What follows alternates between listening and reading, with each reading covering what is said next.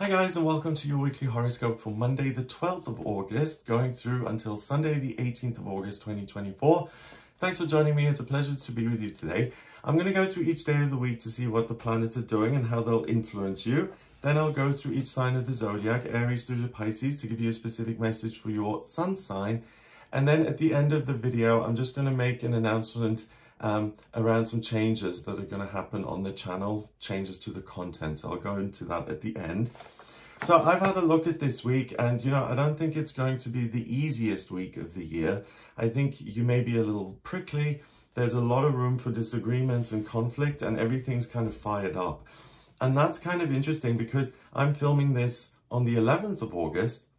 And tonight we've got a Perseid meteor shower happening, and that can be seen globally. It's best seen if you're in the Northern Hemisphere, but it's in the night of the 11th of August. So have a look at that if you're able to, if you have clear skies, if you can have a look, and if you're a stargazer.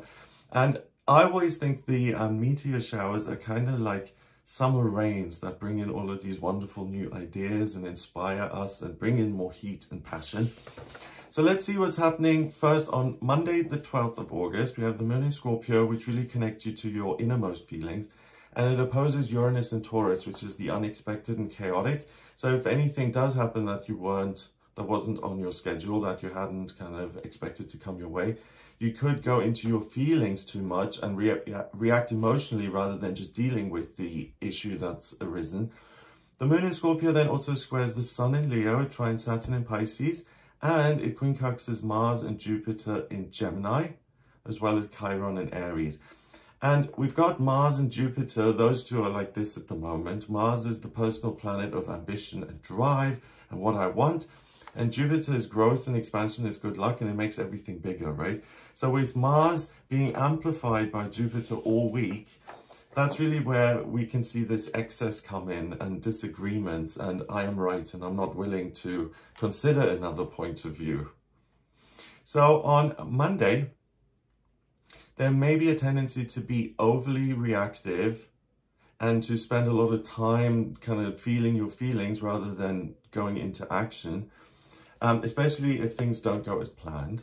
It's important to look at the issue at hand and not pass the blame on to someone else who may have nothing to do with the current problem or delay, but could serve as a convenient scapegoat. Because on Monday here, it's going to be more comfortable to kind of point the finger and blame someone else than to look at it on your own and to take accountability that, hey, maybe I got things wrong.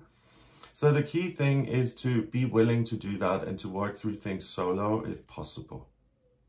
On Tuesday, the 13th of August, we have the moon still in Scorpio, so those intense feelings that could really take over a little bit. It still opposes Uranus and Taurus, but now it also trines Neptune in Pisces. Neptune is the water planet of dreams and what could be and manifestation and the intuition. So that softens it a little bit. But then we have the moon, which is your feeling, right? That goes into Sagittarius at 1 minute past 11 in the morning. And that's based on my time zone here in the UK. So the moon in Sagittarius is very different to Scorpio because Scorpio wants to get to the root cause. And I always see it as kind of diving down into the depths, into the dark places, right? And Sagittarius is very different in that it has this inner flame and this wonderful self-belief. And it says, I want to explore and I want to go on a mission and I want to rely on my good luck. Because Sagittarius is ruled by Jupiter. So that's an amazing shift on Tuesday because you are immediately more open-minded and willing to consider things that you meet or that you run into on your journey. The moon in Sagittarius then squares Mercury in Virgo, and this is the real culprit, right? Because Mercury is the communication planet, it rules Virgo, so it's in a very powerful placement here. But it's in retrograde until the 28th of August. So when Mercury is in Virgo direct, it's very good at making sense of information and creating meaning and coming to an accurate conclusion, right? But the problem with this now, and it's in Virgo until Thursday when it moves into Leo, until Thursday, it's, I think I'm right, but even if I have made some errors, there's now this short-sightedness that I may not see those, or even worse, I may not even be willing to consider that I've made a mistake. So that's a big thing this week, to be open-minded and to be willing to say, do you know what, I was wrong, I didn't get it. And finally, the moon in Sag also then sextiles Pluto in Aquarius. So I'm galloping towards new ideas, right? I am more open-minded. So with that, you're kind of galloping towards something else. And on an everyday level, things may not be as smooth as usual. So on Tuesday, I think there may be an unwillingness to kind of accept reality and a tendency to deny it, but then also to try and escape that reality.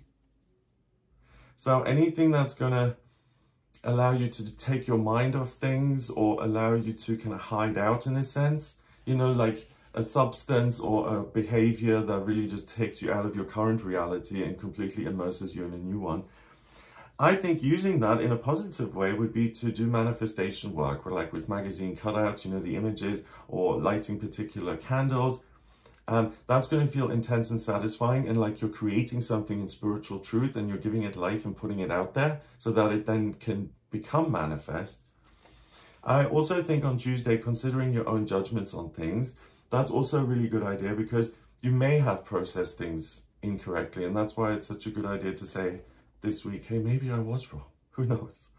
Wednesday, the 14th of August, we have the moon in Sagittarius. It now opposes Mars and Jupiter in Gemini. And these two, I really like the combo, but Mars in Gemini is very much about, I want to get my point across, right? So it's kind of a chatterbox. And I think that as well, because the red planet is elevated via Jupiter, there's a tendency to be overly aggressive or to be too pushy here. So if you're traveling, that's a good thing because you won't take no for an answer. But then the moon in Sagittarius also squares Saturn in Pisces and Venus in Virgo. It also trines the sun in Leo and Chiron in Aries. So your role in things is very important. You may have a connection to the physical world, to your own imagination, to ideas that you find beautiful and soothing. So that is kind of like, you know, the place to escape to if you really need to in your own mind's eye and in a healthy way. By using your imagination, using your intuition, your connection to source. But then we also have Mercury in Virgo, quincunxing Pluto in Aquarius. So there may be a lot of new information coming at you on Wednesday, but you may get the wrong end of the stick. So just read everything carefully and make sure that you don't overlook anything. And then finally, Mars in Gemini conjuncts Jupiter in Gemini. So this friendship here between these two is at its peak here on Wednesday. When they conjunct, they sit together at the same degree. So really, if you don't want to share some sort of secret publicly, then make sure that you decide that before you go into the public setting, because you may have loose lips on Wednesday. Okay. So I've put down here, Wednesday the 14th is kind of the day of the egomaniac who thinks they're superior. Everything is elevated to the extreme, right? So the way to bring that back down to normal, it's important to be willing to listen to what other people are saying and what their point of view is, and also to let go of control. So the way you or someone else in your life, the way they come across or the way you come across on Wednesday, that could easily be misread. So what I've put down as an example, you know, often people who have social anxiety, they're often received by the group as being arrogant or aloof. So it's that kind of tendency to misread something and then to come to a faulty conclusion about it. So avoid any judgment on Wednesday if you can. On the flip side of that, if you really need to do something that usually scares you half to death, you'll have the confidence to do that on Wednesday. So use it to your advantage. Thursday, the 15th of August, we have now Mercury, the communication planet, retrograding back into Leo at 16 minutes past 1 in the morning. So now it's not as I'm right and that's just the way it is.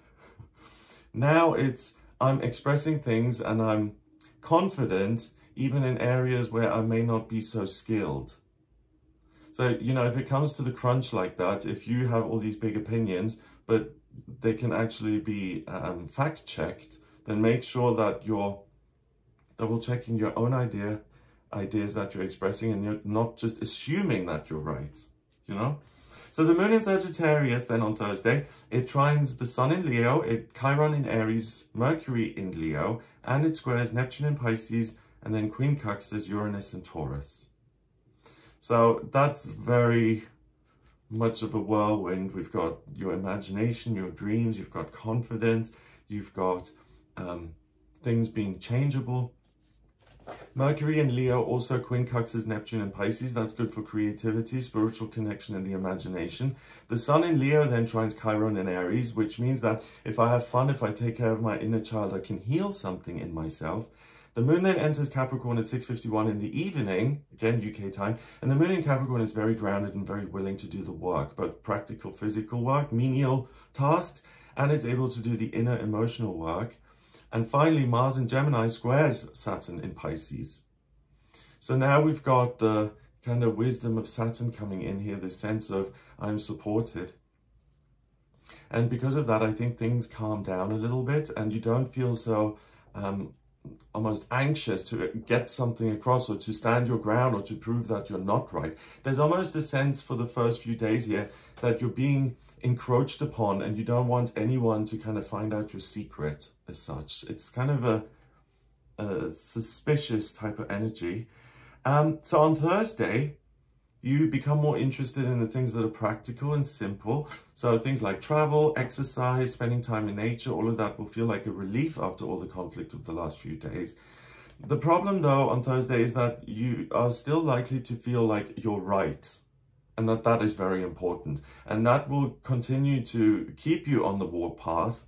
And the war path isn't going to seem very unattractive to you. I think you may want to engage in some conflict. It's almost like it's time that we had this out, you know? So be vigilant around resentments that you pick up here on Thursday, but also the whole week, because they may be completely unfounded in truth and maybe about something where you've just heard one snippet and you got the wrong idea. It's that kind of treacherous, tricky week. Friday the 16th of August, we have Mars in Gemini now forming a square with Saturn in Pisces. So that's a great kind of communication between I'm going to take spiritually guided action. I'm not just going to do this by myself, and I'm willing to accept help. I'm not just in this place where I think I'm right all the time. The Moon in Capricorn then trines Venus in Virgo, which is a lovely connection to the earth. So creativity, you know, pottery, flower arranging, walking in the woods, that's wonderful. It sextiles Saturn in Pisces, so your imagination and a sense of I'm loved and supported. And then it quincunxes Mars and Jupiter in Gemini still. So I think with this, if you work creatively as a writer, as an artist, as a performer, I think Friday is a great day for that. It's amazing for creative expression. But again, on the flip side, it's a bad day for being lectured. So if you think that someone is always kind of having a go at you and putting you down or telling you they know better than you do, you're going to have zero tolerance for it. And you may have a tendency to roll your eyes on Friday. That is, I mean, you've got a choice, right? If you're like, I've heard this before, which is, I really think the way you feel, then you can either avoid it or challenge it. And I don't think challenging it is going to be the best way forward. So finding a way to maybe consider it in a different way or to spend less time with that person, I think are the best ways forward. But obviously you judge that on your own merit system, you know? The things that are good on Friday is taking care of your own body and your own practical necessities. That's going to be something where you can get things done easily, and it's also a nice distraction. And ultimately going into the whole week here with the mantra, I'm willing to learn, I'm not always right, that's really going to pay off for you. So now moving into the weekend, we have 2 days which are much more harmonious. Saturday, the 17th of August, the Moon is in Capricorn and it squares Chiron in Aries. So how can I do the heavy lifting to make my own life better? So I'm taking responsibility for myself, right? It trines Uranus and Taurus. Change is something that's going to happen and I just need to accept it. It's much more cut and dry. It's not as emotional now at the end of the week. It quincunxes the Sun and Mercury in Leo. So I want to have fun, I want to explore new things, I want to get in touch with the inner child, and it sextiles Neptune and Pisces. So what's the dream? What amazing thing could be? So your mood really shifts towards the amazing things that are still to come. The Moon enters Aquarius at 10:45 in the evening. So now really what feels like home is communication and new ideas. So it's interesting that the day before you didn't want to be lectured. On Saturday, you're willing to hear even very long-winded stories and find them very interesting. And the Aquarius Moon then conjunct Pluto in Aquarius. So it's really all about new ideas. So if you're an inventor or a scientist, or you're looking for that fabulous business idea that's going to set you up for life, look at that on Saturday. But finally, here on the weekend, some simple joys and the simple pleasures in life. Spending time with other people, particularly if you're doing something earthy as a group, like baking bread or planting flower seeds, or, I mean, I don't know how many people do this, but making a quilt together or something like that. Anything like that will bring you back to, you know, humanity. It'll make you feel like you've got some connection again. And you can really have an experience of shared joy on Saturday without any of the conflict now.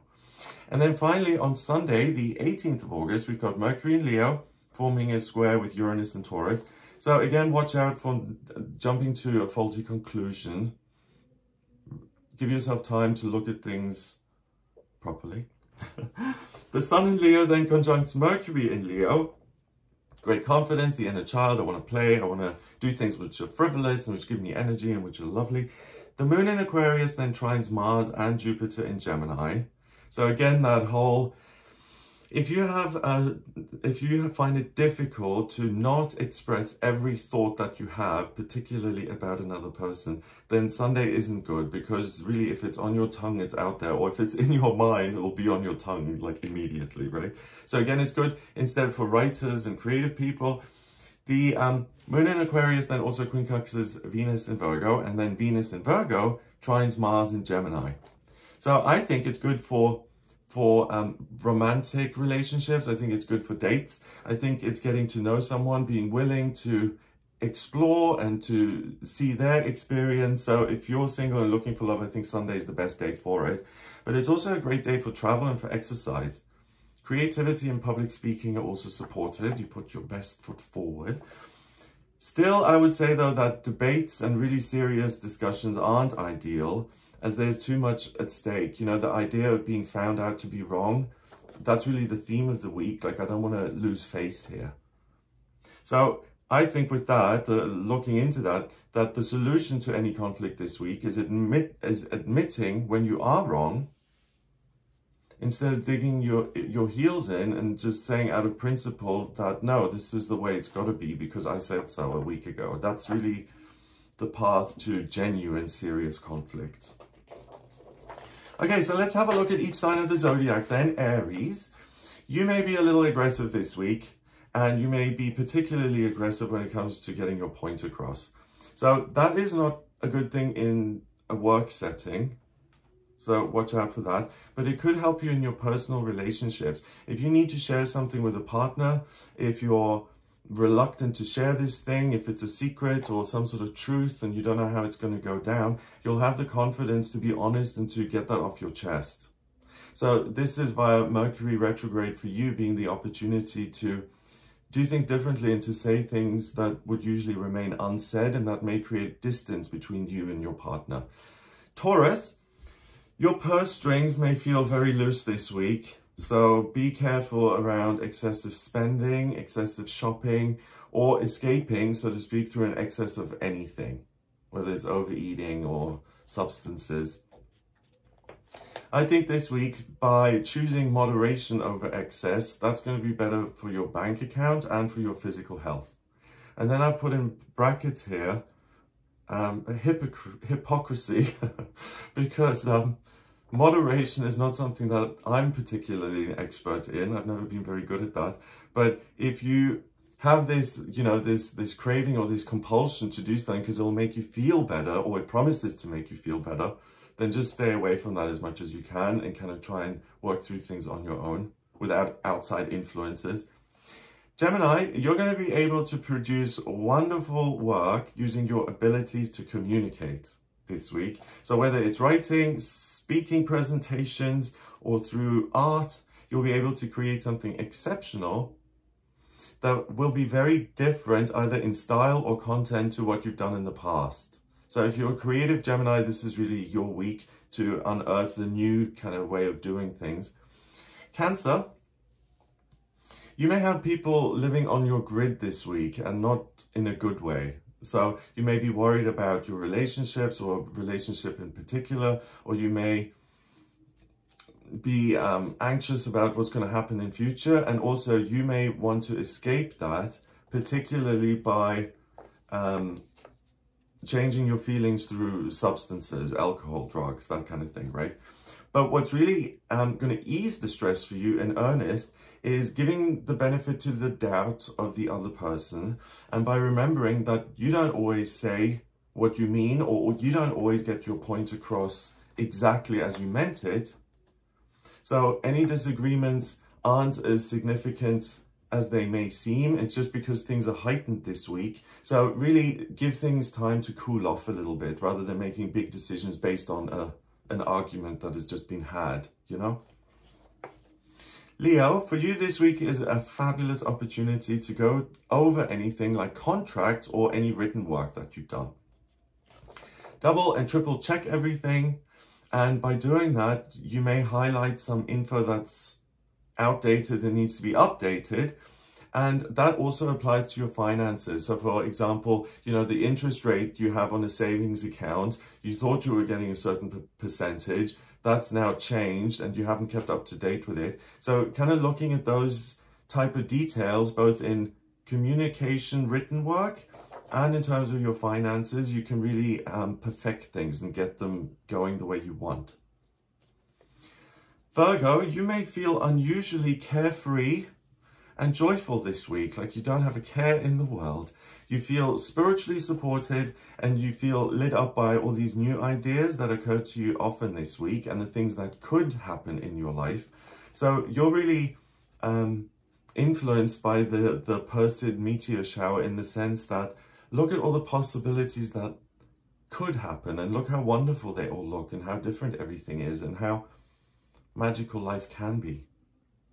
So consider your own new ideas really seriously and write them down for future use when you feel less inspired and less like you're, you know, you've got the joy of life just spilling out of you endlessly. So it's great because for you, it's kind of like a break from the usual sense of I need to learn and understand to feel safe in life and to make meaning and all these things. Libra, for you, the argumentative side of things is highlighted. So you may have a serious argument with someone that makes you really just want to pack your bags and go and be done with it once and for all. So that kind of thing is great if you're stuck in a situation that you've tolerated for too long and that requires some anger to actually shift it and end it. But obviously it's not so ideal if you want to keep everything as is, particularly in your personal relationships, right? So the gift of the week for you is that you can reclaim your purpose and your joy despite any conflict that you may have. Or in fact, I think that you're able to rediscover your own purpose and joy because of the conflict. Because it makes you realize that you want something different and that fundamentally this is not compatible. And therefore this is a desire, a purpose that I feel in my bones and I'm not going to compromise it for anything or anybody. So you can really nail it this week, Libra. Scorpio, you may have an unexpected opportunity to appear in public. So a TV appearance or a speech or something. If you get this kind of offer, then please go for it. The different and new experience will motivate you to consider other options in your life, both personally and at work. So let yourself be swept up by something, Scorpio, that's totally unexpected and you're likely to have a very positive experience that's surprising to you and everyone else around you. Sagittarius, you may be a little over all the drama that's going on in the week and you may decide to take a break from all of it, right? And in your case, it would be by traveling alone. So if you have that opportunity this week, please take it. You'll enjoy the peace and quiet. And out of all of the signs, you're really the most prone to roll your eyes and it's like, really, do I have to listen to this again? I've had it. So if you have the opportunity to get away for a bit, you'll really like that. And then you can work creatively, but also figure out your purpose. But it's better done if you're not being bombarded all the time by other people's ideas and thoughts and needs. Capricorn, be careful this week in work, especially if you're working in some sort of team setup, that you're not overly critical of other people or overly demanding. So it's possible that you do have some conflict in work this week. The solution to that is being open and willing to adapt your work and others and to implement the ideas of other people. And ultimately, it's actually a good thing if it's not just you doing everything this week, because you may overlook something, and, you know, 10 sets of eyes are better than just your 2. So it's important not to resist that kind of pressure to work collaboratively, and instead to, again, go with the flow and not to dig your heels in as much. Aquarius, if you're in a romantic relationship, you may come up with an incredibly intimate and romantic idea. So, I don't know, like the idea for the perfect date or something. So if you get that, try and make it happen this week. It will be unexpected and warmly received by your partner. And out of all of the signs, Aquarius, you're the least likely to have conflict this week. You're remarkably tapped into other people's moods and feelings, and you can even have a confident, a positive influence on other people in that area. But the reason for that is you're less affected by all of this conflict, and you're able to kind of skate above it a little bit. So you're really the ideal of how we could be this week. And you may have a lot of people then come to you with problems or asking you for help because you do seem so together this week. Pisces, you may have the experience, you may find that you have some trouble getting things to work as they should this week. So give yourself extra time to get things done, whether that's appliances or travel or emails or anything like that. Just be patient with yourself and schedule in more time if possible. If you can spend time this week with friends and family, please do so. You're less affected by any conflict this week. Similarly to Aquarius, and you can really have a positive experience and also be the voice of reason and the person who kind of soothes things, right? So that's what I get for you guys this week. I hope it gives you an idea of what you'll be working with. I hope you have a fabulous week. If you would like a personal reading with me, please get in touch via my website. It's gregoryscott.com. On the front page, scroll down a bit until you get to the button that says book your reading. Click on that to order your reading with me. And to draw up your natal chart, your birth chart, right, I need 3 things. I need your place of birth, date of birth, and time of birth. If you don't have the time of birth, then please order a chart rectification on my website. That's a process where you send me 10 or more significant life events, and I manually work out your time of birth, which is really useful to have because the chart changes every 4 minutes. So the closer the time, the better the chart is.